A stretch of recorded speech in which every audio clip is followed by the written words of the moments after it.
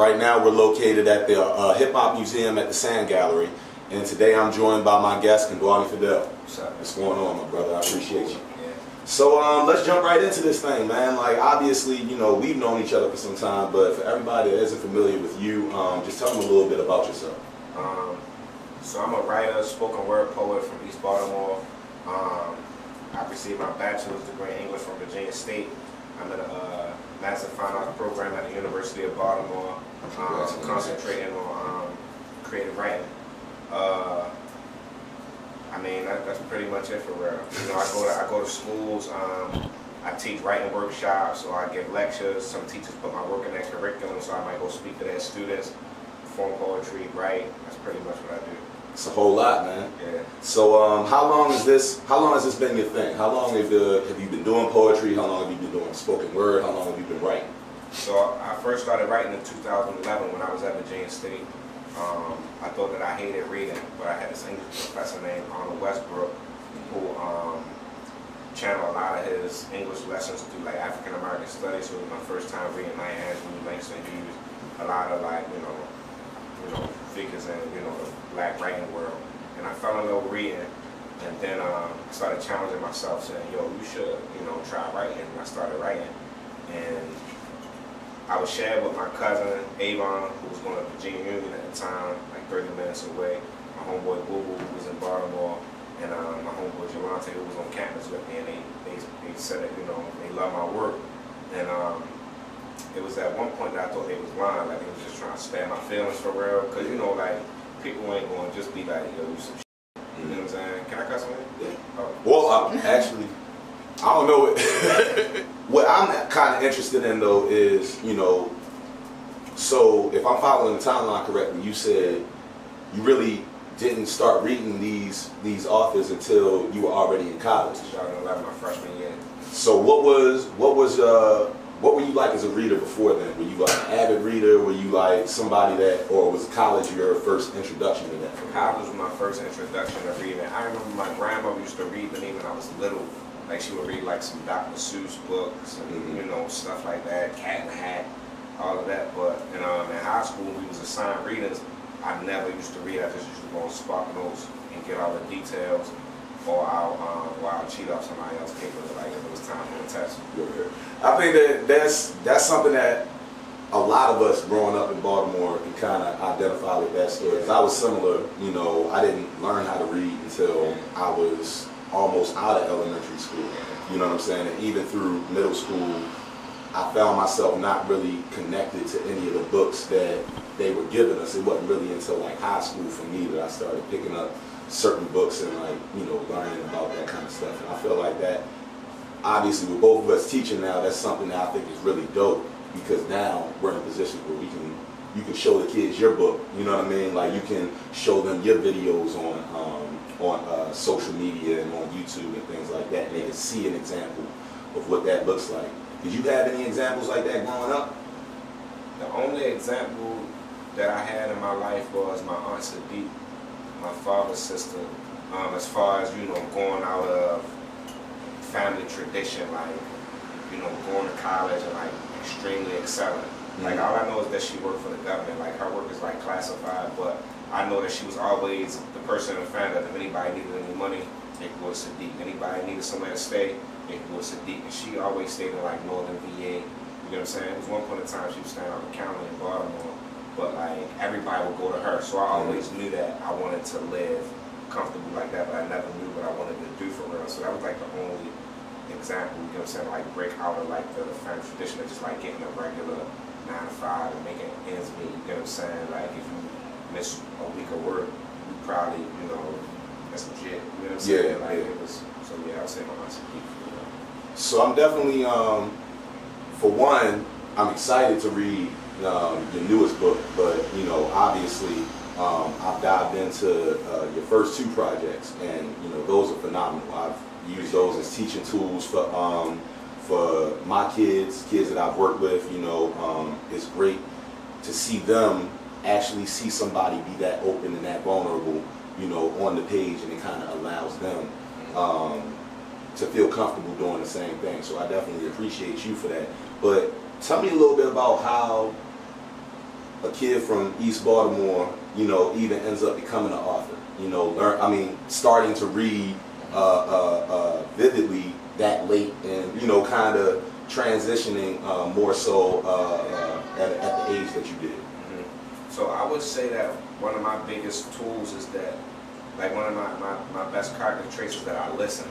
So I don't know what it was, but my English professor, my freshman year, but I listened to everything that Joe would say. He would say, read this and do this. And he would always push me harder than everybody else in the class, and I really didn't understand it, but now I do. So like, I believe that everybody loves reading, they just haven't found what they love to read yet. If they claim they hate reading. That's you get what I'm saying? So, I mean, I don't really know, you know, that's the only thing that I can look back to and say that got me, you know, to where I am today for real. So your first book, what was it that clicked in your mind that said, you know, you were in college at the time? Yeah. Well, so I started working on a book when I was in college, but I released it when I graduated in 2015. Okay.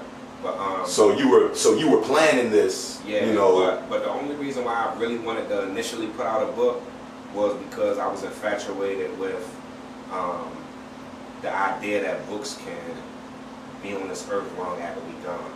Like, I done had physical copies of books that been for like 100 years, but I hadn't touched them, I felt them, and that's what I was like, you know, enthused by.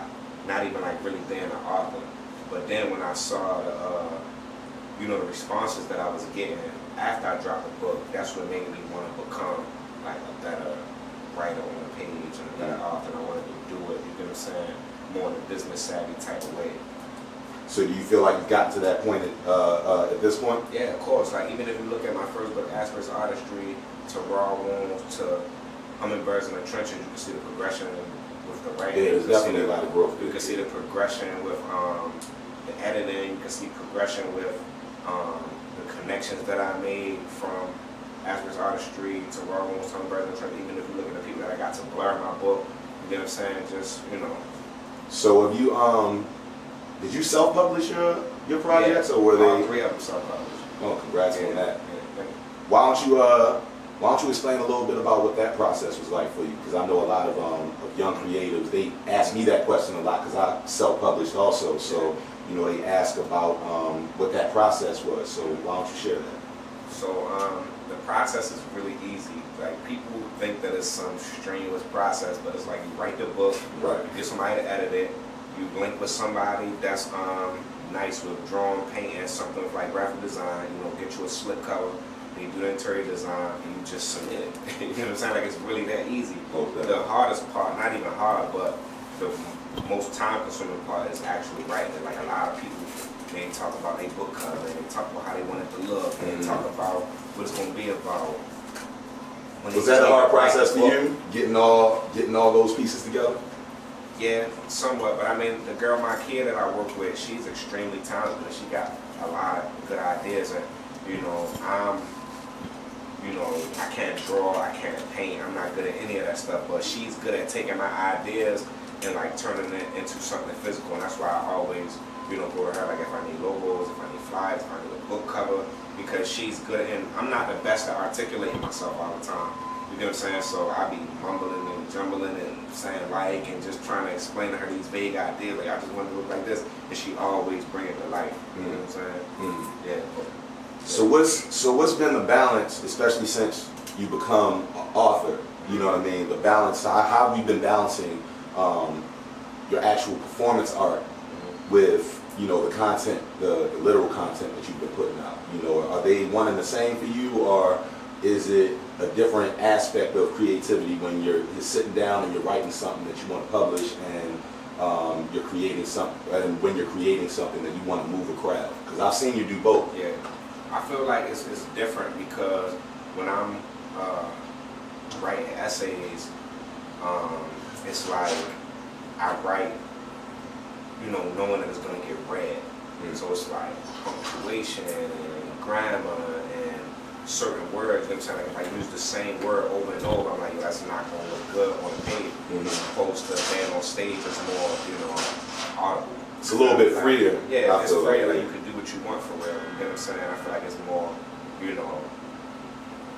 I talked to a poet recently that that told me something I felt like was dope. He was like, you know, the difference between, he said to him the difference between written word and spoken word is, you know, when he's the one speaking it, he can bend the words as he chooses.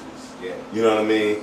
And it's like when you're writing, you don't know the cadence that somebody's going to be reading from. You know, you don't know the speed and all that kind of stuff that they're going to be. So it's like he writes in a little bit more of a rudimentary fashion when he knows somebody's going to be reading it than when he's actually spitting. And that's how I feel like that's how you know if a person is like a genius writer, when they can bring out those same emotions on a page and, you know, standing up in front of people speaking. Because you can read some people's work and it'll really make you bust out laughing, or it'll make you cry. You get what I'm saying? People that can do that on stage is one thing because you can say it how you want to say it, but to be able to write it in a way that'll really make people laugh and cry when you ain't saying nothing, they just read it. I feel like that's his own art form. A lot of people can't do. There's only a few people that I see that, like, you know what I'm saying? And you one of the few people that I've seen that's actually been able to captivate the crowd like that. I remember probably the last time I seen you perform in person was at the end of school year celebration at Royal Farms Arena. I seen you move a whole arena full of people. You know, what's that feeling like for you? You know, is that still kind of new? Yeah. You know, or have you gotten comfortable with it yet? No, I'm still not comfortable with it. It's just weird, and like you got like hundreds of people just staring at you, just like waiting. You know what I'm saying? Waiting to see what you're gonna say. Yeah. Make me feel something. You know what I'm saying? Make you feel something. And then with high school kids, it's always like a hit or miss. Like they can be easily captivated and like, you know, give you their full attention, or they can be like throwing stuff at each other across the room, like in their phone. You know what I'm saying? Right. But it's like I'm always real anxious before I go up, and like kind of like midway through, it kind of like ease down. But then when I get off stage, like it builds right back up. People just want to talk to you. And, you know, I don't know, that shit just be weird for real. Understood. So one of the things that you did definitely just touch on is, you know, the emotion. And in your first two books, really, that's one thing that's kind of consistent all the way through. You know, everybody that I put your books in the hands of has come back telling me about the emotional roller coaster that they kind of went on through you. You know, you talk about a lot from, you know, witnessing your brother pass away to, you know, the different things that you had to go through just navigating your way through through growing up in the east side of Baltimore. So like, was that an outlet for you initially, or was that just something that you felt as though the story needed to get told, so you were going to tell it? Because it seems like you're kind of working through a lot in your own work, even as I read it. All right, so I want you to think about the answer to that question, and we'll hit it when we come back from break. All right, cool. When we come back from break, we'll continue our conversation with Kondwani Fidel. My name is Clint. I'm an alcoholic. My name is Victoria. I'm Justin H. I'm an alcoholic. My name's Danielle, and I'm an alcoholic. My name's Mark. I'm an alcoholic. My name is Dorothy T., and I am an alcoholic. For so long, alcohol has sort of been there for me to sort of see me through social situations. I didn't really know how to communicate. I had no friends. I burned every single bridge. My family had cut ties for me. I was unemployable and all of those things because, you know, drinking was more important than anything else. I had my last drink when I was sitting at a bus stop in Savannah, Georgia. My journey in AA started years ago when I reached the outside limits of my desperation. I really wanted to quit drinking. I just couldn't stop on my own. And you know, I remember when I woke up on the day that I got sober, I felt something inside of me tell me that I could go to AA. And then these people, you know, just gathered around me, and it was just an amazing experience because that was the fellowship in action in my life. They took me to Alcoholics Anonymous. Alcoholics Anonymous has saved my life. The moral of my story today. And we're back, continuing our conversation with Kondwani Fidel. So before we left, we were talking a lot about the emotion that you put into your work. I was kind of asking because, you know, obviously because of the reception that I've gotten from other people and just from what I interpreted myself, it seems as though like a lot of your work seems to be therapeutic for you, like almost like you're working your way through some type of emotions and things that you're experiencing. Is that a part of your art? I feel like the therapy comes when people tell me how much my work influences them. So I have people said they read my work, they heard my work, and it made them want to become writers or better writers, or even looking at my, you know, the few accomplishments that I had, it make them just want to be like better versions of themselves. You know what I'm saying? And I feel like that's what's therapeutic for me.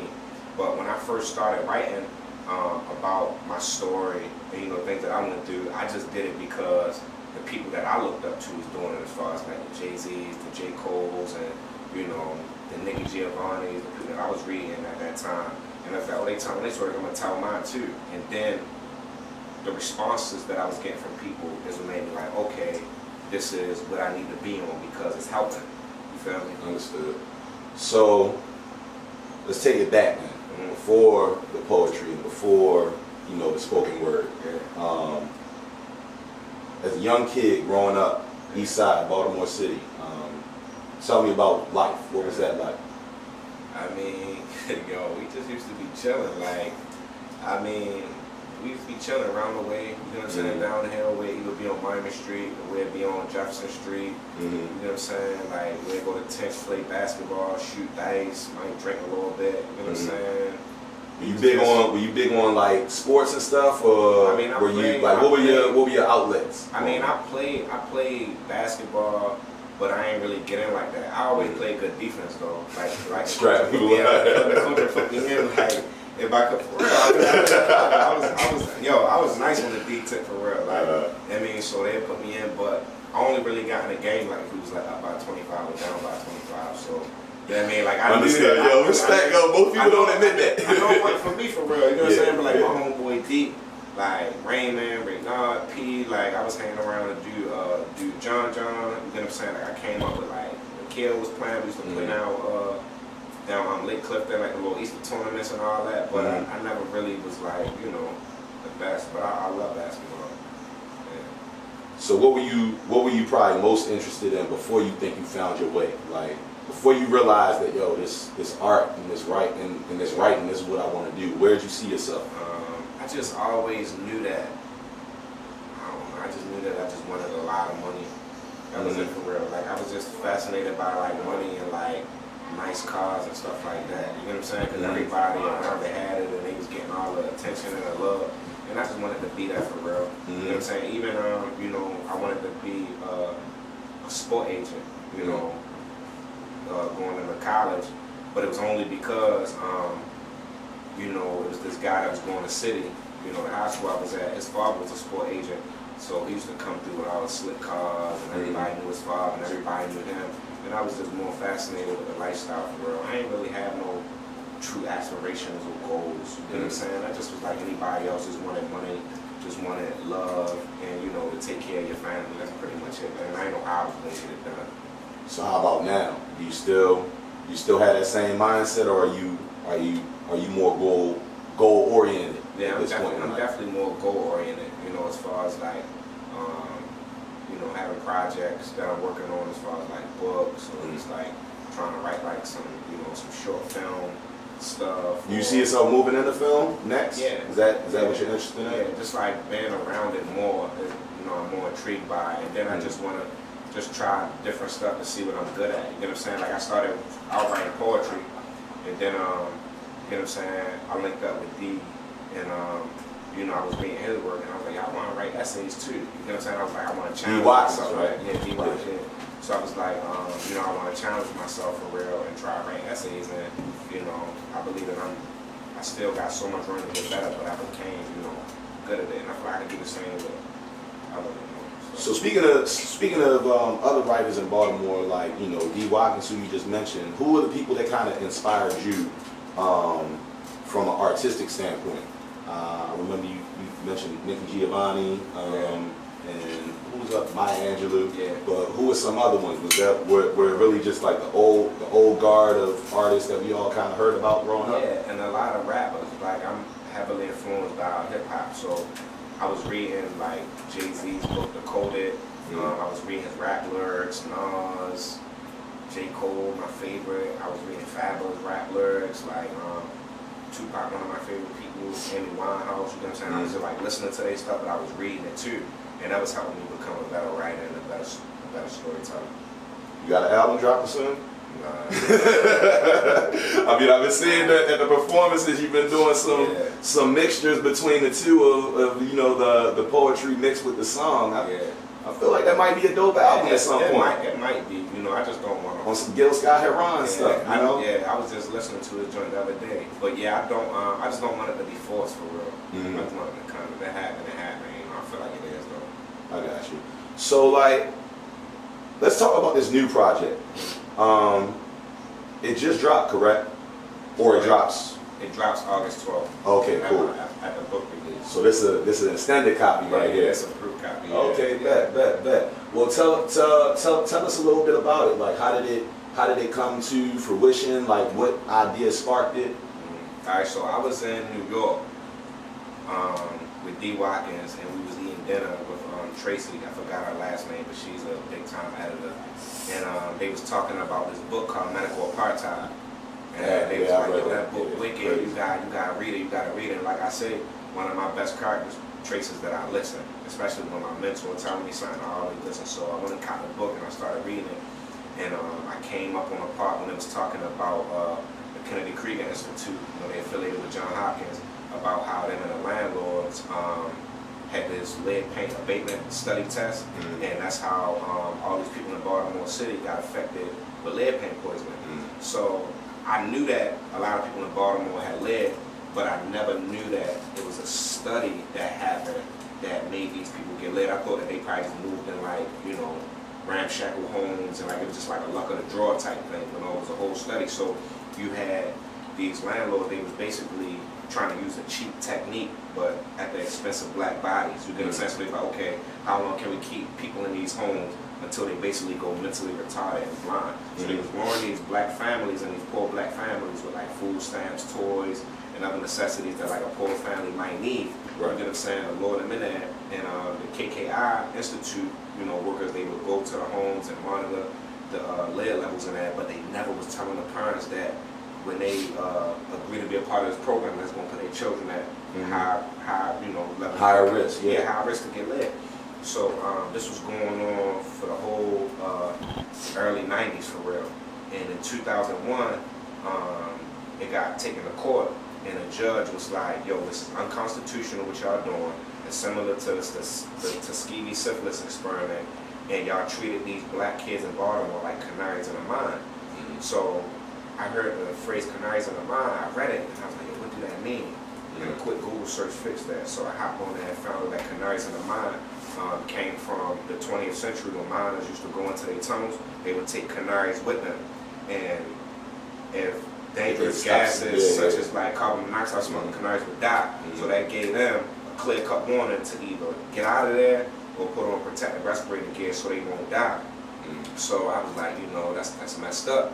And I came up with Hummingbirds in the Trenches off of that idea, because like canaries not supposed to be in the mines. Like God didn't create them to live a life of oppression, just like how He didn't create us hummingbirds, you know, to live in the trenches. Like you'll never see a hummingbird, you know, zipping down Monument Street. That's because they don't belong there. That's what I love. I love that analogy, because it's like it's a lot like I used to hate. I still hate to this day when people talk about that whole crabs in the barrel mentality. They talk about our city. It's like the barrel is in the crab's natural habitat. So like, you know, like I love that. I love that concept and that idea. That's something that I wish more people would like shine light on, because oftentimes when people talk about our city, you'll hear people talk about the crime rate. You'll hear people talk about the addiction rate. You'll hear people talk about the issues with school dropouts and all that, but they won't talk about the issues that create the crime, the issues that that force our kids to want to drop out of school, you know, all of those things. So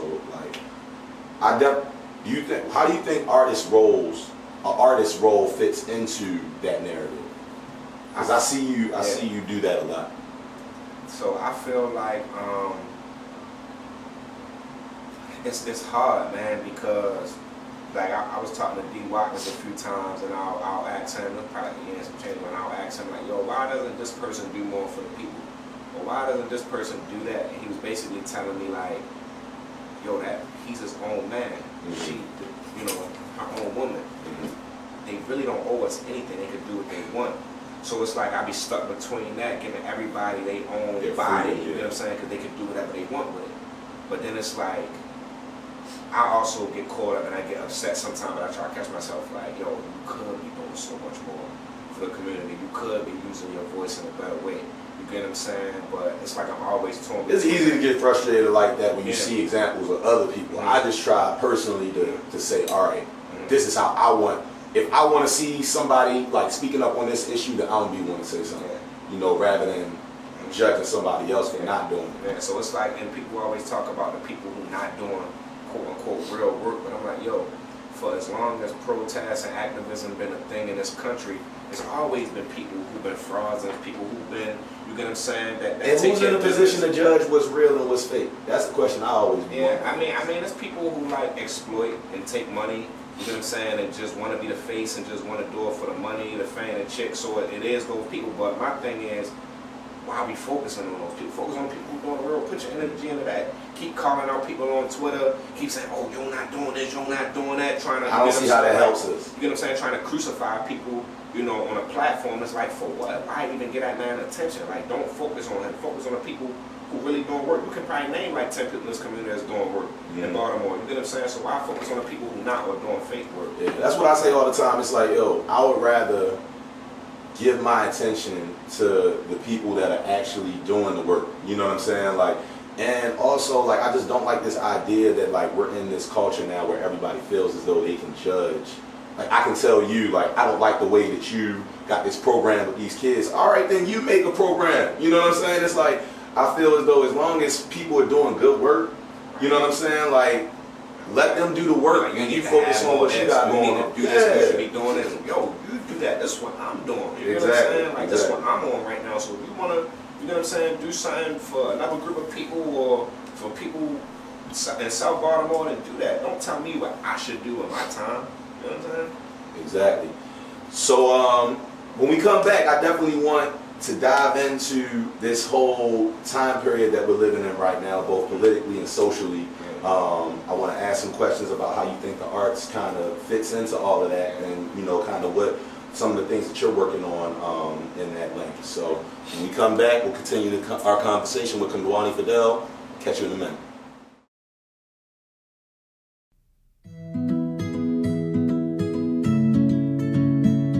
I'm 5'11". Barely 5'4". I weigh about 170 pounds. Brown eyes. Blue eyes. Brown hair. Gray hair. I'm a baseball fanatic. I'm a wife. A mom. A sister. And a grandfather. I'm a bodybuilder. I'm a research analyst. Small business owner. Teacher. Dance fitness instructor. Film and television actor. I'm an office clerk. I'm a copywriter. I'm a veteran. I have a prosthetic leg. I have multiple sclerosis. I have lupus. Cerebral palsy. Post-traumatic stress disorder. I'm blind. And I'm working in a job I love. I love. Because I was given a chance. Because I was given a chance. To contribute my skills and talents. To show my disability is only one part of who I am. Who I am. Who I am. At work, it's what people can do that matters. For more information, visit whatcanyoudocampaign.org.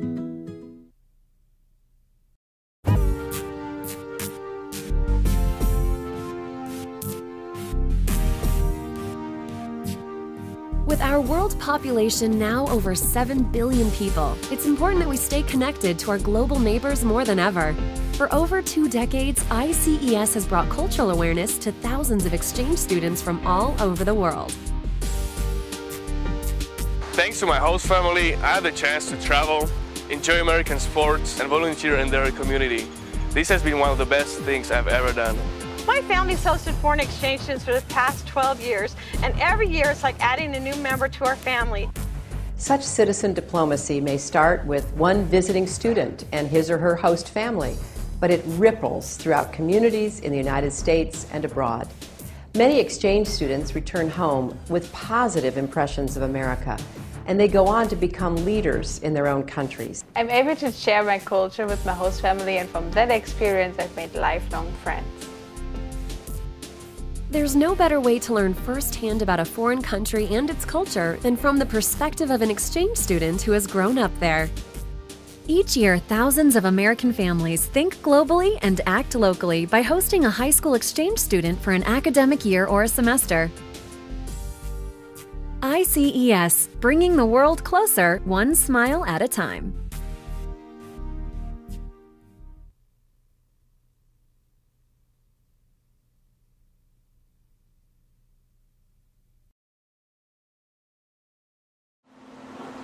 Welcome back to Art Talk with Aaron Maybin. Again, we're sitting with Kondwani Fidel, just chopping it up on everything art, culture, politics, you know. So let's dive into locally, kind of this thing that's happening right now.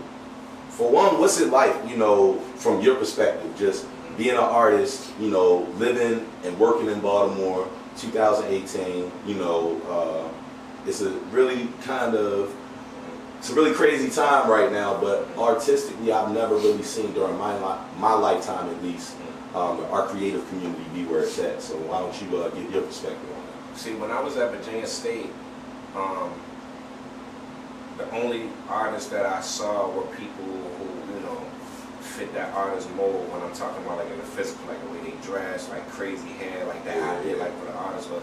So that's what I saw as artists. So I never even really saw myself as an artist before. And then when 2015, when I came back to Baltimore, I didn't know about our artist community. I didn't know about the spoken word community. I didn't know about none of that stuff. Like all of this stuff was new to me. So I just kind of, you know, just was out performing, and then like the universe just brought people into my life who was similar to me. You get what I'm saying? And I don't really see myself as like the art community. You get what I'm saying? Why like, not? I wonder why. Because I don't know, the art community is like one of those terms that's just so watered down, and everybody just use it. You get what I'm saying? Like it's just like being an activist. Like everybody an activist. You get what I'm saying? Like everybody is something. You get what I'm saying? And sometimes I just don't be wanting to be a part of that. And like just, you know, from my experience with people in the artist community, I don't know, it just be weird. Like in a sense, like it'd be like a soap opera sometimes. You get what I'm saying? Like it's like you know, more talk, less art. You get what I'm saying? Like they look like artists, but they don't really be doing nothing. You get what I'm saying? Like we really got track records that we can show the stuff that we do in schools, and we can show how, you get what I'm saying, how art influenced the world. But it's like these people just run around just looking like artists. But I feel like the squad of people that I typically see you around is definitely people that are moving and shaking and doing great work. You know what I mean? In the community, I would definitely. I can definitely acknowledge that that's true, that there are a lot of people out here that's talking a lot more than they're actually doing. But I definitely think that, you know, we got some amazing creators in this city that, you know, are doing some dope stuff right now. You know, obviously you counted among them. But I was talking more so in the sense of like, I don't know, maybe I see things. So basically what I'm saying is like, my art scene isn't the, you know, hegemonic idea of the art scene in Baltimore. Just like how D.Y. talk about it's two Baltimores. It's two Baltimore art scenes. That's how I look at it. You got bourgeoisie and then people be like, oh, you know so and so in the art scene. I'm like, no. You know so and so. I'm like, no. They're like, oh, you know Aaron Maybin. Oh yeah. You know Devin Allen. Oh yeah. You know so and so. I'm like, oh yeah. You know what I'm saying? They the homies. You get what I'm saying? They do good work, and that's my scene. Understood. You feel me? But I don't really know what going on. You know, in like yeah. So another thing that I definitely recognize in your work that I think is really powerful is really the vulnerability. I feel like that would be the right word to describe it. You know, you talk a lot about depression. You know, about suicidal thoughts, about, you know, mental illness, all of these different things that like I really don't typically see a lot of people that look like us discussing, you know what I mean, in projects like the one you put out, you know, where a lot of the readership is people from the trenches that we grow up in. So can you talk a little bit about that? Was that easy for you? Is that something that that you found hard to do at first, being so transparent, especially when we're living in a society that tends to be a lot more judgmental to men that are that open with their emotions? It was hard because I just ain't want people to think that I was crazy. Like I thought, like if we talk about suicide, I was like, oh, he's crazy. You know what I'm saying? Like, so that's like the main thing that I was scared of. Like, I ain't want people to like stray away from me because oh, he, you know, wants some weird stuff. But was it weird how many people actually like embraced it? Yeah. Instead, like where the judgment wasn't necessarily there, but they like, yo, I was thinking the same thing. Yeah, that's not what I was expecting. But what made me go ahead and just start writing about it, I was like, yo, what you scared for? Like, what haven't you saw already?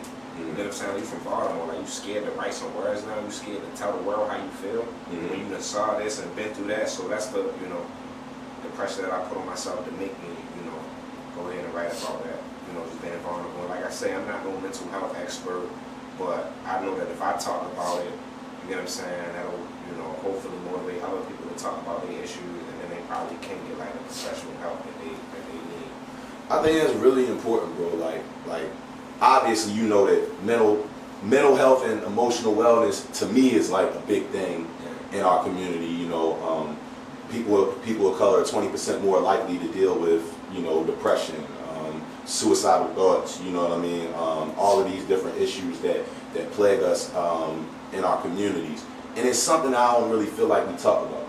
Like I actually, and the crazy thing is I can remember when me and you and I think D and Tarek maybe, we were all, I think we were at my crib for something that we had going on and we were talking about that. And I think that you were the one that kind of brought up, you was like, yo, you ever think, any of y'all ever think we out here, like we all of us got like, you know, I don't remember exactly what you said. It wasn't crazy, but did any of y'all ever think that like, yeah, we just struggling with trauma and we kind of laughed it off, but that was a real question. I don't care what nobody say. If you grew up in the city, like grew up in the streets, not even necessarily in the streets, like you grew up in Baltimore, like either it was public housing or it's, you know, Section 8 or whatever the case would be, like if you grew up in a hood, I feel like everybody has some type of mental trauma that they deal with, even if they don't know it, even if it's undiagnosed. You get what I'm saying? Because you got people, you know, I be meeting people and they be like, yo, my brother died 30 years ago, and I'm just like,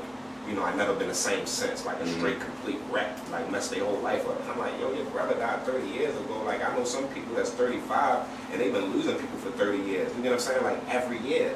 You feel me? So it's like this guy over here, you get what I'm saying, and went through this one traumatic experience, but we see it every day. Even if we don't see it, we hear it, we smell it, we taste it. You get what I'm saying? Like even if something don't happen to one of your homeboys, it's happened to one of your homeboys' or somebody in your family friend. You get what I'm saying? I lost two in the past 2 weeks. You get what I'm saying? It's legit every day. So people, and I realize how different Baltimore is and like the psyche of the people is when I travel to other places. You get what I'm saying? And I see like they don't have the same mentality as us. So I feel like it's just levels of like the trauma. You get what I'm saying? One of my favorite pieces that I read, I think it was in Raw Wounds. I'm pretty sure it was in Raw Wounds. Correct me if I'm wrong, but it was a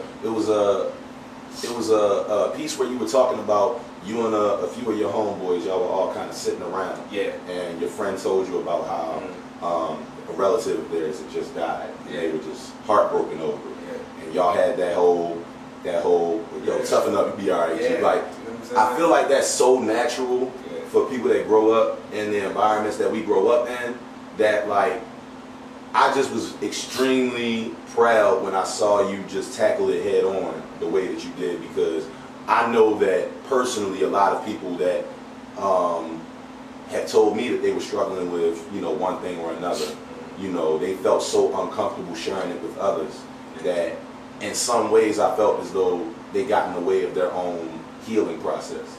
You feel me? And I think that we definitely need to have a lot more artists, entertainers, whatever, just being more open about it, because it's like there's definitely a stigma around it, I believe. You agree with that? And I feel like it's, as we're able to kind of get real about the things that we're going through and struggling with and how we're dealing with it. You know, I admit I go to therapy every 2 weeks. You know what I mean? Like, I don't feel like it's the be all end all, but it definitely helps me, you know, kind of make sense of the things that I'm dealing with. And hopefully, like, me sharing that, somebody else will hear it and say, like, yo, maybe I should at least try it. You know what I mean? Like, so I definitely wanted to commend you on that. But what are, besides the fact, the mental health issue, what are some of the things that you want to highlight through your work that, you know what I mean, you see as though we can make changes in the society? So one thing that I try to highlight in my work, you know, because I don't write to show, you know, I don't write to try to persuade the system not to be racist or racist people not to be racist. I basically write so I can get people that look like me, that come from communities like mine, to see what's really going on. You get what I'm saying? So they can know how to operate and they can know how to maneuver. You get what I'm saying? So I try to highlight that in my work, and I try to get them to understand that it's not y'all fault. You get what I'm saying? When y'all go to jail, it's not y'all fault. You get what I'm saying? I even say in one of my essays, I say, yo, the kids who pop pistols shed tears too. Like, it's not y'all fault, bro. Everything that's going on is supposed to be going on. So I try to get them to understand that. You know, and sometimes, even if it's a little thing, like, you know, people try to do what you tell them they can't do. You get what I'm saying? So I try to get them to understand, like, yo, the system don't want to see y'all here, don't want to see you there. So that's why you gotta, you know, get on your stuff. That's why you gotta get your mouth out of the hood. That's why you gotta read so you can become a critical thinker. That's why you gotta do these things. So I try to get them to understand the world that we live in. Like, I learn all of these things, and I read these, you know, history books, and I do research, and I just try to bring that down to a level so they can see it. You get what I'm saying? I feel like that's one thing I try to highlight in my work, like in a nutshell, is that, like, it's not our fault. It's never our fault. It's never the oppressed, ever. And what's been like the most difficult part of this journey for you? And that can be personal life, professional, like, what's been the biggest obstacle that you feel like you've had to climb? I would say I still don't treasure every moment for real. Like a certain accomplishments, like I should be like happy and excited about, and it's like I be fake happy. You know what I'm saying? I be like, oh, that's nice, but then it's like it just go back, you know, to regular. Like, even like when I went to London, you know, I was excited that I got invited for like a split second, but then it like just. It was like, oh, you should be excited, you should live in the moment, but it's like I'm just always thinking about what's going on back home. I'm always thinking about, I'm always in my own head and just like, you know, just worried about the state of people, you know what I'm saying, black people. Was that your first time out of the country? No. Oh, okay. What was that experience like though? Was that your first time in England? Yeah. Oh, okay. What was it like? How'd you like it? It was chill. I mean, I was, you know, geeked out the fact that there's people in another country that like my work for real. So that's just like, okay, you know, like a little, you know. And a couple people that follow me on social media came out to my event, so that was like a cool part. But I mean, London is a nice city. It's like a New York. You get what I'm saying? Like, especially the part that I was in Stratford, London. So it's like, you know, like kind of like a touristy place. So it don't. I didn't really get the feel of vibes while I was there. You know, like real. You know, real Londoners, you feel me? Because I'm around where everybody come here to travel from all over the world. It's just like New York. Like, you know, Manhattan, you don't really get no New York culture. You know what I'm saying? So like you go into like the boroughs and stuff like that. So that's kind of how the experience was. Like it was just, I felt like I was pretty much, you know, like waking up in the morning, okay, I'm in London, but it really ain't feel like me being nowhere else. Like say if I go to like Ghana or something, you get what I'm saying? Like you gonna just feel different. It's different. You know what I'm saying? Like London looks like a lot of major cities in America for real. So you talked about the fact that wasn't your only. Where else is your art taking you? For those that aren't familiar, because I definitely have seen you everywhere in the States. So what's been some of the places that your art is taking you? Probably the wildest place in South Dakota. And South Dakota. And it's crazy because Kanye country. It was crazy because when I used to meet girls at Virginia State, I used to lie, just bluffing like, yeah, they used to be like, oh, where you from? I'd be like, I'm from South Dakota. Just lying, like, I didn't know where South Dakota was on the map at the time. They'd be like, oh my God, you already from there? Right, you come in? And I was like, I didn't make up stuff. Then I told them I was joking, but to get an email. Said that like they wanted me out there to like teach some workshops. It was funny. So like South Dakota, Chicago. How many black people you see out there? Yo, it's a lot of Native Americans out there. I ain't really seen no black people like that. It's a few, but it's, you know, they got the reservations out there too. So like they got like mile-long reservations. Of, like, so was it a Native American organization that brought you out?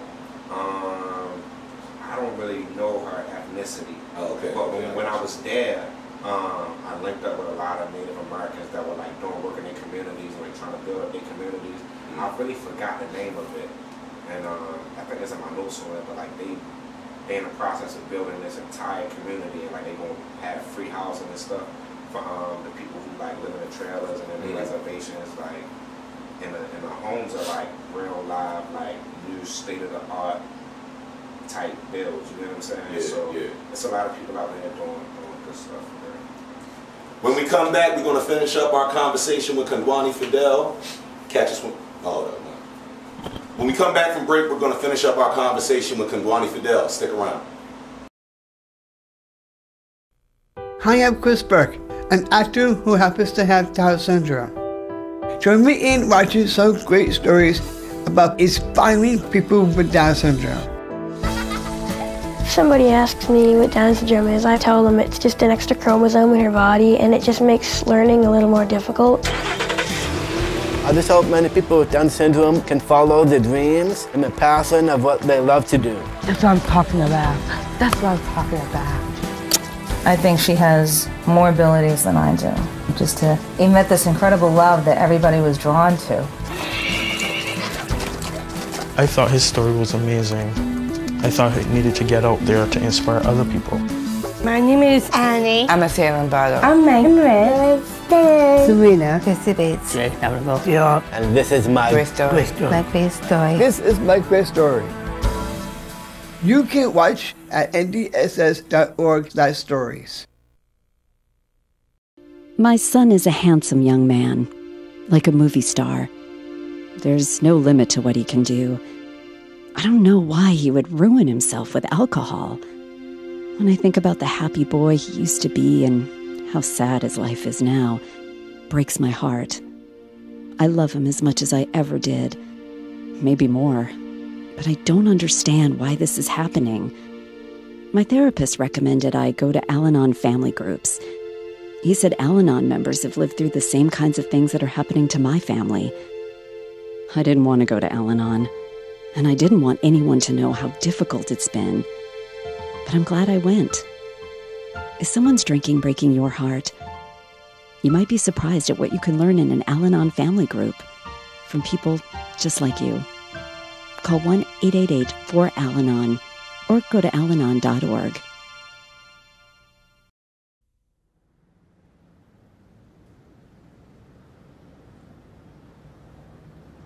My name is Clint. I'm an alcoholic. My name is Victoria. I'm Justin H. I'm an alcoholic. My name's Danielle, and I'm an alcoholic. My name's Mark. I'm an alcoholic. My name is Dorothy T., and I am an alcoholic.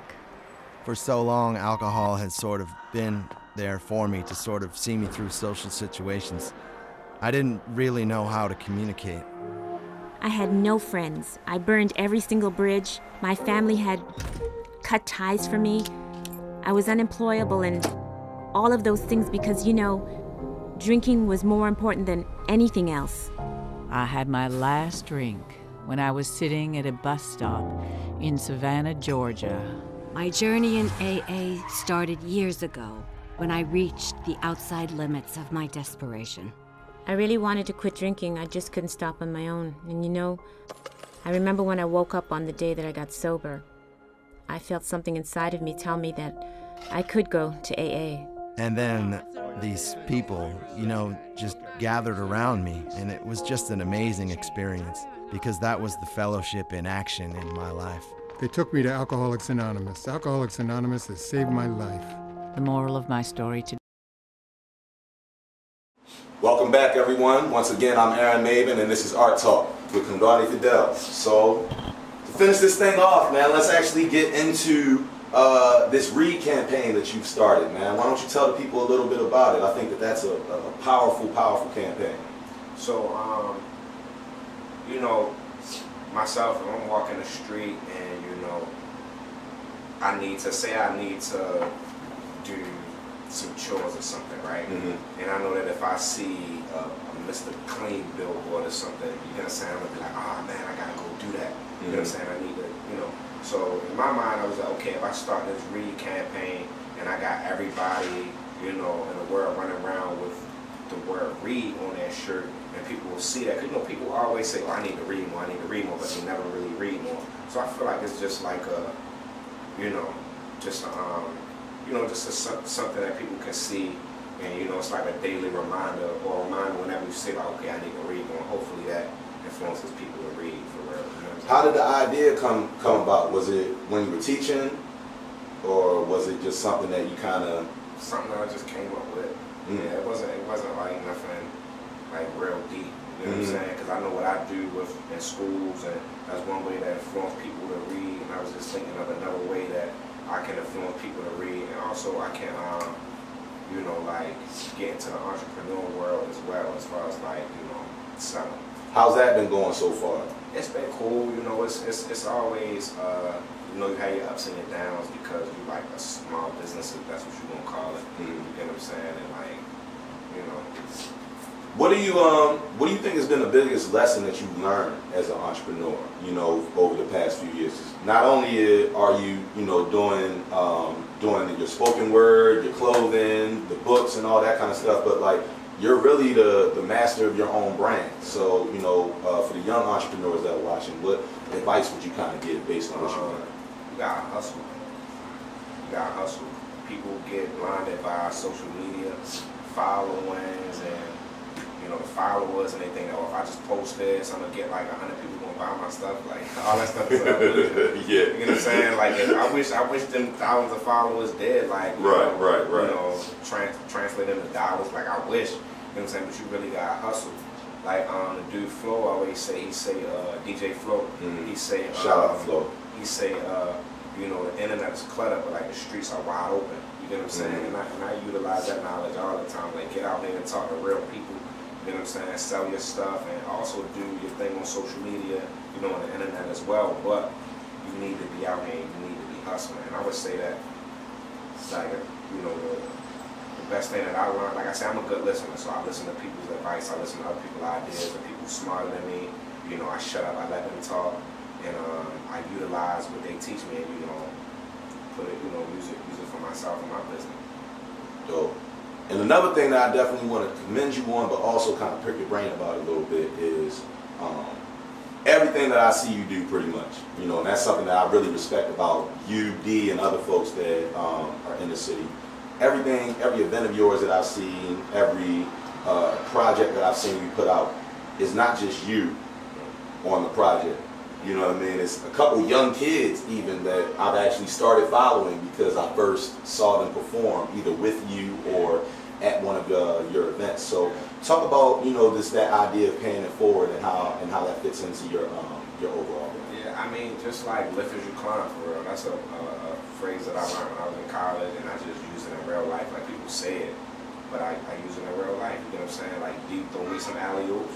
You know what I'm saying? I throw Scott Thompson some alley-oops, and Scott probably throw Younger do some alley-oops. That's how you do it for real. You know what I'm saying? And people think that if you help somebody else, it's going to take away from what you're doing, or it's going to, you know, lessen your chance of getting to the top. But that's not true. Absolutely. You know what I'm saying? So that's all I want to do, because I know that, you know, like they always talk about things like instant cash. You know, how can you help people out now? You know what I'm saying? Without like writing the whole plan out. Okay, I know I'm gonna be in front of 500 people. You know, they probably don't know who Scott is. You know what I'm saying? This might be a major stepping stone for you if you get in front of these 500 people. You know what I'm saying? You might get booked for the rest of your life out of this event. Like, who knows? So I always had that mentality. That's dope. That's dope. And I definitely wanted to also touch on the community aspect. You know, because I see you always around, whether it's, you know, just attending events or, you know, giving or supporting other people. What are you working on kind of in the community? Are there any initiatives that you're helping with or looking to start yourself? Yeah, so I'm working on starting this program, and it's basically going to be an initiative to get Baltimore writers and artists and thinkers required, like in the public schools for real. So like, I feel like, me personally, I just feel like every single school in Baltimore City should have a required reading by a Baltimore author. If it's a children's book, if it's a novel, if it's nonfiction, if it's whatever, you get what I'm saying? Every school in Baltimore City should have someone teaching children some type of craft. And talk about why that's important. It should be mandatory. Like, not even like a, you know how like you might get a book to come in, it shouldn't even be like off the whim like that. It should be something that's legit mandatory. And I feel like it's important because, you know, what's the saying? You know, you can teach somebody how to fish, you know, and they'll eat a lifetime. Feed them for life. You know what I'm saying? Like, I work off of that. You feel me? Like, you teach somebody a skill, and then they can go get their own money. They can go do their own thing. They can go influence their own nation of people. They can build their own tribe. You get what I'm saying? I also think that when you go back to earlier in our conversation when we talk about the accessibility that kids have to a lot of the work that's being put in front of them. When I was in middle school, you put Catcher in the Rye or Huckleberry Finn in front of me. I'm not really going to read this because I don't see myself in it. I don't see anything really that I know in it. I don't feel connected to this at all. Right. You know, but you know, when you put the B-side in my hands, or you know what I mean, you put Black Seeds or Raw Wounds, you know, and I'm looking at street names that I recognize. I'm looking at cultural nuance it's like a lifestyle that you see. You know what I'm saying? That you're a part of. Like I say all the time, like imagine if Paid in Full was a book, like a lot of people probably would read it. You know what I'm saying? It's like, it's the same storyline as like the Shakespeare stuff that they be trying to get us to read. And there's what, like Hamlet? Yeah, that was like when somebody killed somebody. Yeah, that was some gang stuff right there. Like, you know what I'm saying? It's the same stuff. So it's like, but don't nobody want to read that. Like at the time we think it's phony. You get what I'm saying? Like it's good stories, but we don't appreciate those good stories because it don't relate to us. You know what I'm saying? So why keep trying to feed us this if we know we just keep pushing it away? Like, try something different. Absolutely. So, in the schools, as an educator, what are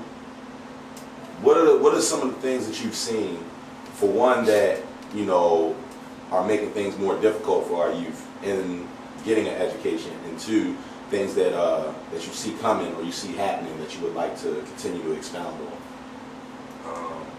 I definitely feel like it's difficult when we try to, you know, make the students feel like they matter, but the system like do the complete opposite. We're saying that they care about the students, but they can't even get heat in the wintertime. You get what I'm saying? And vice versa. You get what I'm saying? In the summer it's just like, so we tell them they matter and we, you know, try to get them to see their worth, but it's like, that's one against like an entire system, just telling them no, telling them they don't amount to nothing. So I feel like that's like one of the biggest obstacles for real. You get what I'm saying? But like, you know, we had these rallies and we had these talks about gun violence, then you turn around and the police kill somebody else. You get what I'm saying? And we still close to like 300 murders. You get what I'm saying? Like at the end of every year. So it's like we do all of this good work, but it's like, you know, sometimes it's like, you know, dang, like is it really, you know, helping?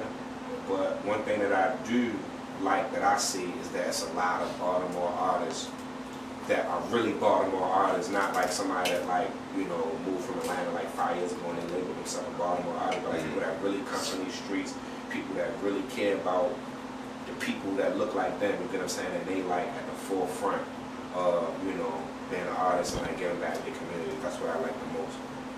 Definitely. I've definitely seen a lot of that too. So, this new book.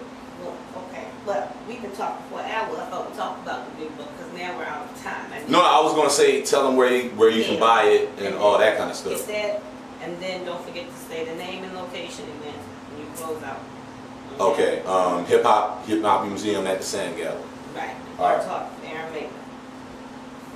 So for one, bro, I just want to thank you for coming through and chopping it up with me. I definitely want everybody to go out and support his new project, Hummingbirds in the Trenches. Why don't you tell them where they can pick that up as well as the rest of the merch? So Hummingbirds in the Trenches is available on Amazon.com. My merch is available on Kondwani Fidel. Do it over again. So why don't you tell everybody where they can pick up a copy of the book as well as the other merchandise? Okay, so Hummingbirds in the Trenches is available on Amazon.com, and any of my re-merchandise is available at KondwaniFidel.com. make sure you support this brother, man. Let's go out, let's get these books, let's get the rest of the merchandise that he has available. Let's book him to come out for more events. We definitely need to continue to support each other. I'm Aaron Maybin. We're at the Sand Gallery, Hip Hop Art Museum. This is Art Talk. Thanks for joining us.